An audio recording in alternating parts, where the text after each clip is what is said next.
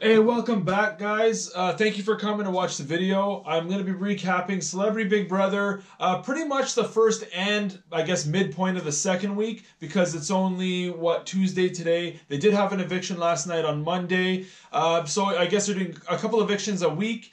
So I don't know how I'm going to do these videos in the future, but I'm going to basically do the first week and I guess up to yesterday's eviction, which technically should only be the second person evicted, but there was, I guess, a self-eviction as well. So there's 3 people out of the house. I will get into that a little bit, my thoughts on it and everything.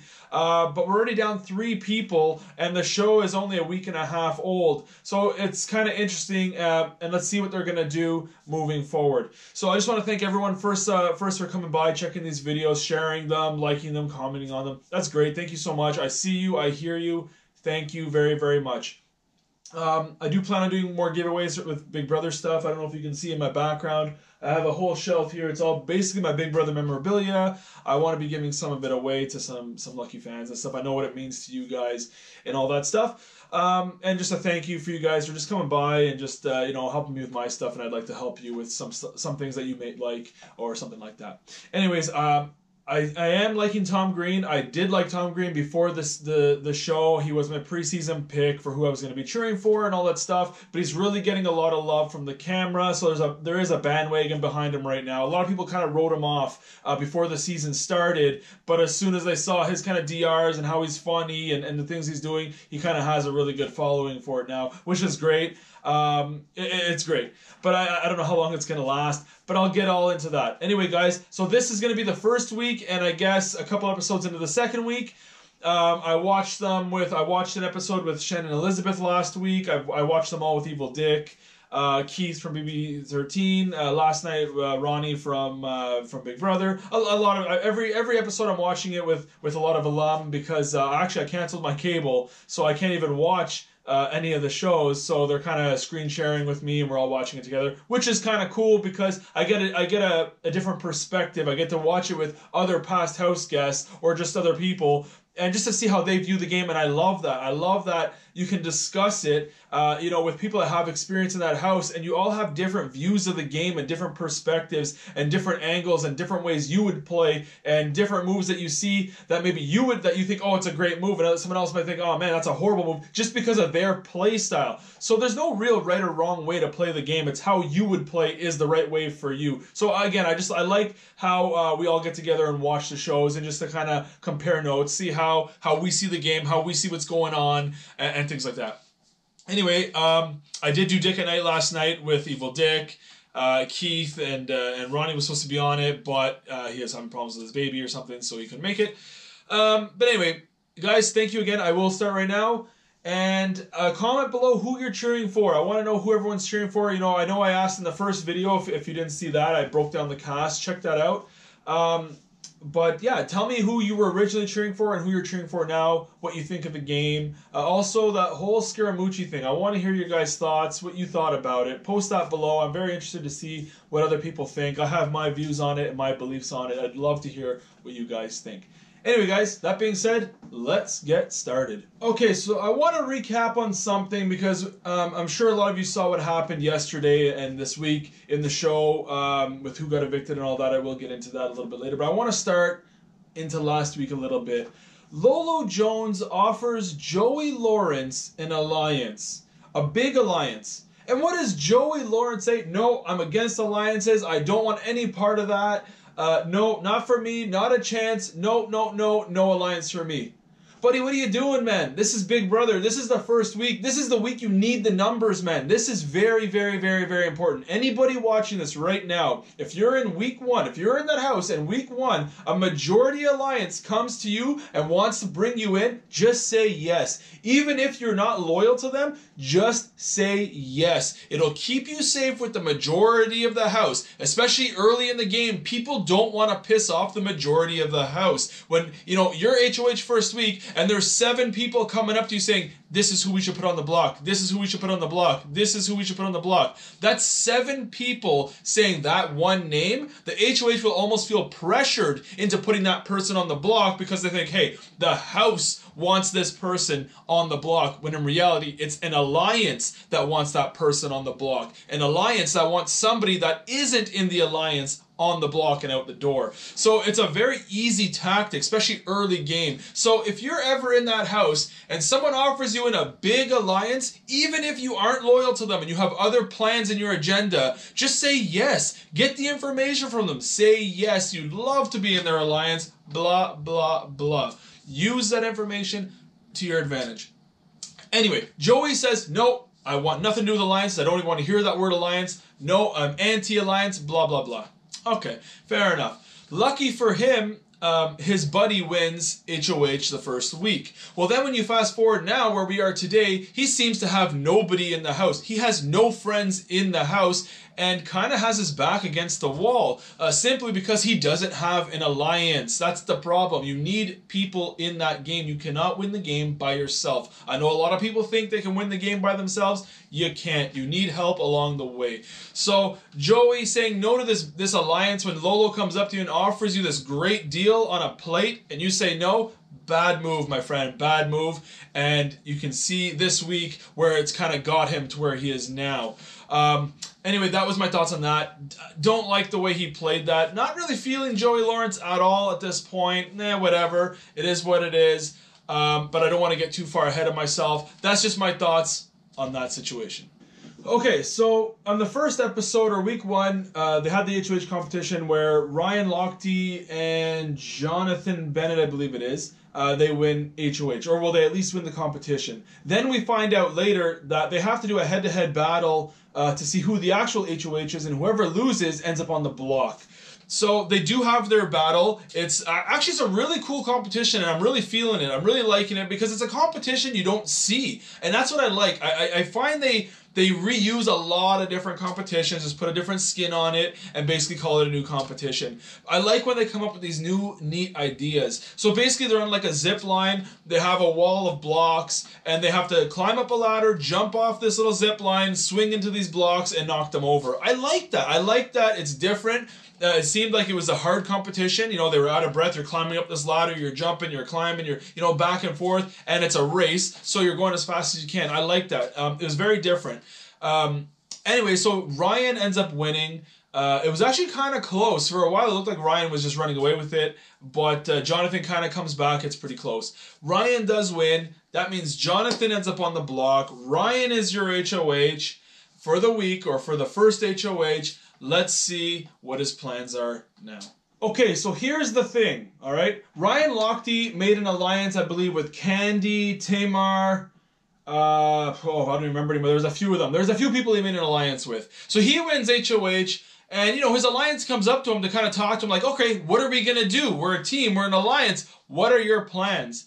And Ryan doesn't get it. I don't know what's wrong with this guy. He doesn't get it. He's like, I don't know what I'm going to do. And starts kind of being shady to his own alliance. What are you doing, buddy? So now his alliance is kind of all sketched out, going, well, what is this? We're supposed to be working together. Why can't you tell me what you're going to do? It just doesn't sit right. Which they're right about that. It doesn't make any sense. You know, Candy wasn't feeling it, and Tamar wasn't feeling it. A lot of them were like, what's going on here? And they have the right to do that simply because, hey, if you're working with the guy, he should be like, hey guys, this is our plan as a team, or sit down and say, what do you guys think? What should we do as a group? What should we do as a team? What's better for the team? Kind of thing. Even if he doesn't go along with it, kind of make them feel like they're included in the plan. It's part of their plan. They are the ones that said, hey, let's put up A and B. So you got to kind of make your alliance feel at least important or included in who your nominations are. If you come up and say, this is what I'm doing, if you like it or not, too bad, it doesn't sit well with a lot of people. Everyone obviously has their own agendas while they're in the house, but you have to make them feel like everything you do was their plan. So they feel included, they trust you, and stuff like that. For Ryan to be like, I don't know what I'm going to do, to his own alliance, very, very shady, not a good play. And the people that were in his alliance had a right to be kind of sketched out and pissed off by it.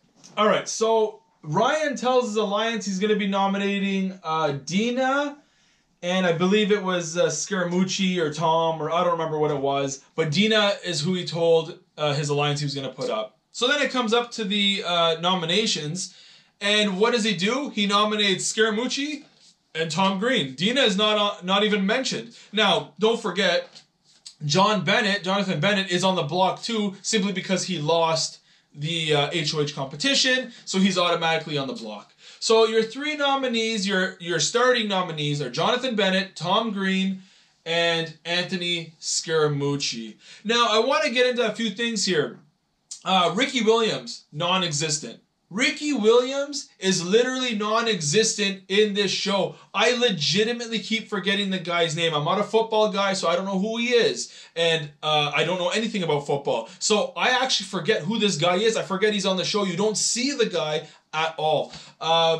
Non-existent. No DRs, not even 3 seconds of screen time, nothing. The guy is non-existent. I just wanted to get into that. So Tom Green, Scaramucci get nominated, and then kind of whatever, the show ends or whatever. Then we kind of get into the next episode, and all of a sudden, Scaramucci's gone. He's no longer in the house. What's going on? And then Big Brother kind of comes out and says, hey guys, Scaramucci was part of a twist all this time. We're going to do a veto competition called Scaramucci's Veto. Bullshit. I call complete bullshit on that. Big Brother's a business. They know what they're doing. When they have these twists, they promote them and they let everybody know. And if Scaramucci was this hidden house guest, they would have told you that before the season starts. Episode 1, they would have promoted that. That would have been a center of all the promotions. Scaramucci's in there. He's a mole. He's a this. He's not a real house guest. He's in there to cause shit. Whatever it is. But there was none of that. He disappears. He leaves the house. He self-evicts. And they're kind of like, okay, we have to do something now. Our hands are tied. They know they had a lot of flack last season from, 2, 3, 4, whatever it is, house guests, self-evicting, these celebrities quitting. They only have 4 weeks to do this, but they're all quitting on them. They know that they can't have that happen again this year. It's not a good look for them. So what do? Scaramucci self-evicts. They turn it into a competition. Scaramucci's Veto. Something like that is very easy to set up, especially when they're just using the words he said. He's a smart guy. He said a few one-liners that were pretty cool. All they needed was 8 one-liners from him. That's easy enough to say. And so they just pick 8 lines that he said, made a little competition about it. They probably have one of those presses to print all that paper there in the studio. So the competition's easily made. It takes 2 seconds. It's not a big, heavy competition. It's just a few walls with some newspapers on it, big stickers on it, no big deal. So they kind of try to cover their ass, but we're not fooled. I'm not fooled. There was no promo about it whatsoever. It's just kind of like, where's Scaramucci? Oh, he's gone? He pops up on the screen. Hey guys, I'm a twist. Nah, that's not how it is. So Scaramucci self-evicts, which is actually a shame. I was really starting to like his character the last episode he was in. He's really, really, really good with his words. I just like the way he talks. He's a smooth talker. I like that. It's a shame that he went out like that. I don't think he liked the fact that he was on the block. I think he kind of, was maybe a burn to his ego a little bit. Maybe. I'm not sure. But he for sure had to self-evict. There's no way Big Brother would just kind of let him leave and then just say, oh, by the way, he was a twist. Surprise, we didn't tell anybody. No, that's not how it works. And a perfect example is if you're caught up on the season as of yesterday's show, they threw in a new twist into the house about the voting and all that stuff. They let the viewers know before it happens. It's not something that's just like, oh, by the way, boom, here's a twist, here you go. It doesn't work that way. So they let the viewers know, hey, there's going to be a vote. Get ready to vote for whatever, which obviously none of this happened about the Scaramucci thing, nothing like that. So it's a shame that he did self-evict. I believe he self-evicted. I'm not, it's not set in stone, but I truly believe he self-evicted. And it's a shame because I think he brought a lot to the table. He did start talking about politics a little bit. I said it in my last video. Once he starts talking about politics, have a seat, guys. Pull out your popcorn. They're going to focus on that. They love hearing that. They love hearing the trash talk about the president, the behind-the-scenes stuff in the White House. They love, love, love that stuff. They're eating it up. It's good for the viewers. The viewers want to hear it. The show wants them to talk about it. So anyway, he did a little segment about that. It was a couple minutes long. He talked about the president. You know, it's funny. Tom Green starts talking about how they have a lot in common. They were both fired by the president because, you know, Tom Green was on The Apprentice, where Donald Trump was the host and all that stuff, and he fired Tom Green. Blah blah blah. Anyway, so I think the dynamic between Tom and Scaramucci would have been great. I think they were getting along well, and I think it would have been great moving forward. It's a shame he self-evicted, but that's the way it goes. Okay, so now about the veto competition. It goes underway, and you see Tom Green and Cato talking, you know, and they're trying to make a final two and all this stuff. And Tom basically says, listen, you know, I think I can trust you, but I won't fully trust you until that necklace is around my neck and you show me, you know. And it's one thing I've said, and season 3 I said on season 5, actions are cheap, or sorry, talk is cheap, actions speak. That's the way it is. Anybody can say, hey, if you're on the block, I'll save you. That's cheap. It's cheap talk. You're not proving anything. It's just words. But as soon as someone is in danger and they're on the block and you take that necklace off and you put it around their neck, that's actions and that speaks. Anybody can say they'll do it, but until it's actually done, you don't know if it's true or not. So Tom, you know, Tom's right. He says, listen, okay, I like this final two. I trust you, but I won't truly trust you unless you put that necklace around my neck. So I like that a lot. It's talk is cheap, actions speak. I truly believe that. And I've said that saying a lot in the house too. Let me prove with my actions, not just my words. And it goes a lot further that way. So anyway, they do have the veto competition. Cato does win, and he does use the veto on Tom Green. Takes him off the block, which is great. I thought that was fantastic. I really like that pair. I'm really liking the Cato-Tom thing. You know, I'm obviously cheering for Tom, my Ottawa boy. What's up, Ottawa? And I've been, you know, cheering for him since I found out he was even on the cast before episode 1 and all that stuff. Really, really, really like Tom Green. I really like that pair. So I believe Candy goes up as a replacement. So I believe it was Candy. So it's Candy, Jonathan Bennett, and I don't even remember. Joey, I believe it is the third one. Anyway, whatever it is. I don't remember who was on the block. Whatever it is, doesn't really matter. So anyway, Cato saves Tom Green. Tom Green can now trust him. Their bond is going to grow, and let's see what happens from there. So I actually want to say something here. So because Cato uses the veto, Ryan now has to nominate another person. So far this week, Johnny, Candy, Tom, Scaramucci, and Joey. Those are the 5 people that have seen the block this week alone. This is week 1, and 5 people have seen the block. Guys, there's 12 people on this season. 12 people, and 5 of them have been on the block in this first week. So, you know, poor guy. Listen, you know, I wasn't really cheering for Ryan at all. Wasn't feeling him at all. But poor guy, man. You know, the guy wins HOH week 1. He has to make the first strike on somebody. He has to piss off somebody and possibly even a whole side of the house just from being HOH on week 1. But the poor guy has to now nominate 5 different people just through all the events and everything. 5 people he has nominated out of 12, and he is one of them. So that's 6 people that, you know, involved, and 6 people that haven't been nominated out of 12. That's crazy. For week 1, that is crazy. So he's now pissed off a whole bunch of people, and he's soon going to be, you know, he's not going to be HOH, you know, in a couple of days, and he's just pissed off, you know, 4 people out of the 5 that have been nominated will be safe. So that's a lot of people coming for you, and it's an easy out for them. If any one of them win HOH, it's a very easy out for them to say, hey, listen, sorry, buddy, you just nominated me, I got to get you back. No hard feelings, it's just the way it goes, and it kind of sucks for him. Again, I'm not really cheering for the guy, but I feel for the guy, because it's kind of shitty. He's in a shitty situation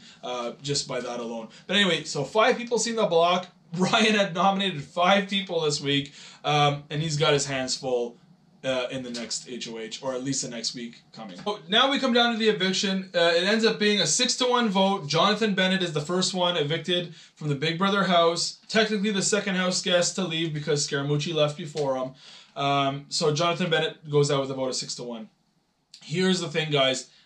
It was a blindside to Ryan. Ryan obviously didn't want to see his buddy go home. That was the guy he was trying to work with, the guy he trusted. He didn't want to see him go home. And I'll tell you something now, I've never been in that situation where You know, when I was HOH, my friend went home, but I could just imagine how crappy that feels, man.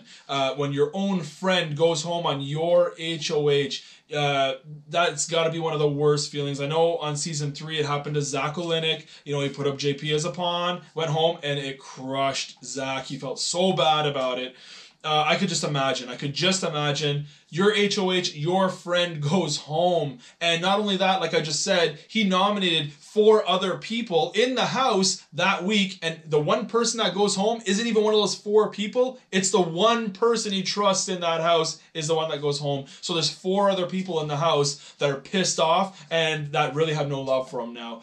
Kind of sucks for him. But hey, that's Big Brother. That's the way it goes. You got to make sure when you make your nominations that you're gonna get the way you want. The person that wants to go, that you want to go out, is gonna go out. You have to make sure that's part of the game. I don't know if it's just because he's not aware of the game itself, that maybe that's what you know, that outdid him, or just the simple fact that people are like, hey, Jonathan's on the block, guys. Let's just get him out. Who cares who's sitting beside him? It's his buddy. Doesn't even matter. He has no chance of who he wants out. We're just gonna get out his buddy anyway. Who knows? That's that. Kind of sucks for Ryan, but hey man, that's the business. So Joey just leaves the house, and now we're going to go to the HOH competition. It's this rock and roll theme. It's an endurance comp. It was actually shown live on the feeds. I didn't watch it myself. I believe I was doing Evil Dick's podcast when that competition was going on, I believe. I don't remember. But anyway, I did not watch the competition. So it's an endurance comp, and basically they have to hold their hands up. It's this big rock and roll thing. The wall tilts back and forth. It's a lot harder than it looks, guys. I know on TV it's like, oh, all you gotta do is just stand there. It's easy. No, it's not. Even just sit here with this video and try to just keep your arms up like this for the remainder of this video, not gonna happen. It's very hard. It starts burning. But that's not even the only thing. You have the wall. You have things getting thrown in your face, like condiments and stuff, ketchup and whipped cream and rocks and beer. I don't know what it was. Whatever it was getting dumped on them. There's more to it. It's slippery, blah, blah, blah. So anyway, I really like this competition. It's not something new. They do a lot of these, you know, throughout all the seasons and stuff. But anyway, so they do the competition. Tom is the first to drop. Candy is the second to drop. Then Ricky and a few others. Now, and usually in competitions like this, when you're the first or second to drop, you do become the target for the HOH. It's just the easy out. You know, when the HOH wins, it's just the easiest, so they don't get blood on their hands. And sorry, you were just the first 2 to drop. You're going on the block. I kind of don't like that, unless it is your target. If that's the person you are targeting, it's just the easy excuse, the easy answer to put them on the block. But then we get down to, I believe it was Natalie and Kato. Natalie, Eva Marie, and Kato. And Kato says, listen, I want this HOH. And I was like, Natalie doesn't want it. She's smart. She knows. And I had the exact same strategy when I played, is as long as I'm safe this week and the person that's going to win is going to go after someone that either benefits my game or doesn't hurt my game, I will give it to them. Let them win. Take someone out. Everyone's got to go eventually. As long as it doesn't hurt my game, I'm okay with that, because not only will it be someone that I need out of the house, but the next week I can still play in the HOH, and if I need to win, I will win. Or if I'm in the situation again where I'm with someone, you know, at the end, and it's like, well, if they win, they're going to take out someone else again, I'll let them win, and I can keep playing week after week until I need to win. So she had the right mindset. That was exactly my strategy both times I played, is as long as someone wins that I'm okay with, I'll let them win. So she gives it to Kato. Which obviously means Tom is safe. He was the first to drop. It means Tom is safe because they're working very, very close together, loving that combination. Natalie's safe. He struck a deal, which means Lolo's safe. They're working together. There's a lot of webs going on with alliances and stuff like that, which actually they end up making a 4-man alliance, or 4-person alliance, I should say. It was Tom Green, Kato, Natalie, and Lolo, which I love that alliance. I absolutely love it, because those are actually the 4 people in the house that I am enjoying the most. That's the 4 people I am cheering for out of anybody that's in there. And the fact that they're working together, I love that. And if you actually kind of break it down for each person, they all have different strengths that kind of really benefit each other. You know, you have the athletes and the thinkers, the mental comps, and you have that mix, which is great. I really, really, really like that. So Kato does win. They're in the backyard. The 4 of them end up in the backyard. They're all talking to each other about, you know, their targets and this and that. And Kato mentions how he really wants to backdoor Ryan. So eventually, at first he puts up Dina and I don't know who it was. It was Candy. I don't remember. But he told them, listen, guys, or it was it was Tamar. And he says, don't worry, guys, you're not my target, blah, blah, blah. When really he wanted to target Ryan. Now, I said before, Ryan made a lot of enemies week 1 by just nominating all these people. He's considered a big threat. He's an athlete. He's an Olympian. He's a gold medalist, whatever time's over. He's an animal, and he's very vulnerable in the second week simply because he cannot play and all that stuff. So they come up with this plan to backdoor him. He kind of hears the door wasn't closed when they're talking in the backyard, and he kind of sticks his head out. Ryan sticks his head out and goes, "Oh, hey guys, what's going on here?" Then it kind of cuts to the diary room where Ryan's like, "Oh, I know they're trying to backdoor me." Now here's the thing, guys, okay? The way the show puts it together, it all makes sense. Like, okay, they're talking about him, then Ryan's in the diary room going, "Oh, I know you're coming after me," and then they cut back to this and that. That diary room session could have been a day later. It could have been 2 days later. It could have been 2 days before that kind of thing. You know what I mean? It's just the way they edit it, they piece it together. Another thing I want to say, in the diary room, if you're smart enough and you pick up on things, they kind of give you answers. Not on purpose. They're not trying to give you the answers. They're just trying to do their job, and they have a story to tell. So they could be saying things to like Ryan and Darren, like, "Do you feel safe? Do you think you're the backdoor option? What's your relationship with Kato? Do you think he'll backdoor you?" kind of thing. And they're not trying to give them the answer, but they need those answers for the show. It's a business, it's a show, they got a story to tell. So if you're smart enough and you're sitting in that diary room going, "Well, why are they asking me that? Why I shouldn't be a backdoor option?" And then it gets you thinking like, "Oh, okay, I know what you're trying to do. You're trying to backdoor me." And there's your DR session. That's his cue. "Oh, I know you're trying to backdoor me." And a lot of people don't pick up on this, but I definitely picked it up playing, was you got to pay attention to the DR. The DR is a separate game on its own on a couple different levels. If you want to be an entertainer, you're going to get a lot of DR time. If you're a game player and they're going to ask you these kind of questions, pick up on it because they're giving you those answers, just not even on purpose. They're just trying to do their job. Remember, these people that are in the diary room asking you those questions, they're not in the game. They're not game players. They're TV people. They're editors for TV shows or whatever they do, cameramen, whatever the hell it is. They have no business in the game. They don't understand the game. They understand the show. So again, they're not trying to give you the answer, but accidentally they can. So you see Ryan saying things like, "Oh, I know you're trying to backdoor me, and that kind of stuff. So then we get to a live veto.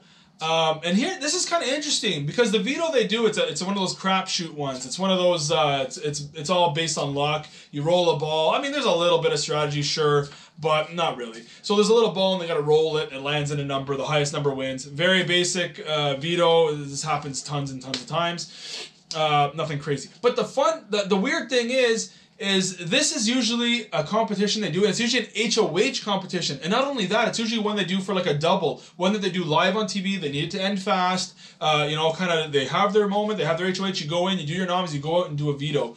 And then, blah, blah, blah, live eviction, double. You know how it works.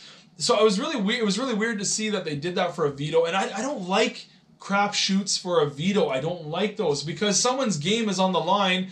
Where it's like, make them stand there for 8 hours. If they really want to stay in this house, they're going to stand on that ledge, or they're going to hold that rock, or they're going to do whatever the hell they got to do for 10 hours, or they got to go through this obstacle course. They're going to go so fast, they're going to fight for their life. Let those ones be the vetoes. HOHs, whatever, let them be crapshoots, because you got to give everyone a chance. Everyone has to have a chance to win an HOH. If you just have them all physical competitions, well, obviously the physical people are going to beat the not so physical people, or the whatever you want to call it. That's just the way it is. That's just life. So leave those ones for HOH competitions, and the vetoes, let it be for people that need to save their life. How bad do they really want it? Will they bleed for it? Will they sweat for it? Or will they give up? Let those be the veto competitions. So I was really surprised that was a veto competition. Pure crapshoot. Tom Green and Tamar tied the first ball. They had to reshoot it, and Tom wins. Tom wins the veto. Takes off whoever it was, and Ryan goes on the block. Ryan gets voted out, which is a shame because I wasn't cheering for him whatsoever in the first week. But the last couple episodes, I don't know, he kind of grew on me a little bit. He's not a great player or anything like that, but just, I don't know, something about him is just very personable. I don't know what it is. I was kind of liking it. I don't know if I just felt bad for the guy because, I knew his back was against the wall, but I was definitely not cheering for him, but I definitely he was starting to grow on me a little bit for sure. So anyway, guys, Ryan gets voted out. I believe it was not unanimously. There was one vote. Dina voted for whoever, but whatever, doesn't matter. So Ryan is your third house guest evicted. We're down to 9 people, and then Big Brother comes out and talks about this new twist. I hate these twists. I hate any kind of twist. So basically, America can vote to save someone for the next 2 weeks. 2 evictions, maybe 2 weeks, 2 evictions, I don't know what it is, but whatever. Anyway, this is such a condensed season. It's down, there's only, 4 weeks of it. Why are you doing this? Why are you making someone safe for 2 weeks? I don't understand the point of this. Let them play. You know, let them play. It's not like there's crazy gameplay going on anyway. Just let them play, do their thing. You know, these twists are so unnecessary, especially in like a celebrity condensed season. Just let whatever happens, happens. I mean, it's a good season. There's entertainment. There's a little bit of strategy going on, alliances and drama and fights. And what else can you ask for? So the fact that they put in this twist, kind of whatever. Not really feeling it. I personally hate twists.